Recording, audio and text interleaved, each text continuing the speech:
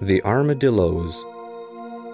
Readers of this book will doubtless have noticed long ere this how manifold are the devices for the purpose of defense adopted by the mammalia. The armadillos have certainly selected the most complete, having encased themselves in an impenetrable bony armor as perfect as the coat of mail of the warrior of the Middle Ages. Concerning this and the variations thereon adopted by the different members of the group, we shall speak presently. Armadillos are mostly confined to South America and occur both in the open pampas and the shady depths of the forest. They live in burrows which they dig with incredible speed.